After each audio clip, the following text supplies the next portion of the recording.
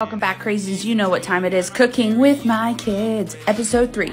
Today we are making breakfast and we're going to start with a bell pepper. I did this part because I didn't learn this skill until I was probably 22. So I know my 4-year-old doesn't quite have it yet. I showed him how to cut the bell pepper into strips and he did the rest. The knives we are using are linked in my bio on my Amazon storefront. They're awesome for kids. They don't cut the children's fingers and they're the perfect tool to introduce cutting to your children. We aren't sponsored. We just enjoy the product. We're seasoning up with salt, pepper, and Robbie's Darn Good seasoning. We love this stuff. After we softened the peppers, he cracked in 3 eggs. We cooked that down and added some shredded cheese. Any kind will work. We use this. Next, run to Target and get these cute little plates. I believe they're bamboo. The quality feels amazing, and I love the ABC one. I wanted to get 3 of those, but they only had 2 left, so I just let the kids each pick one. I'll put their ages on the plate.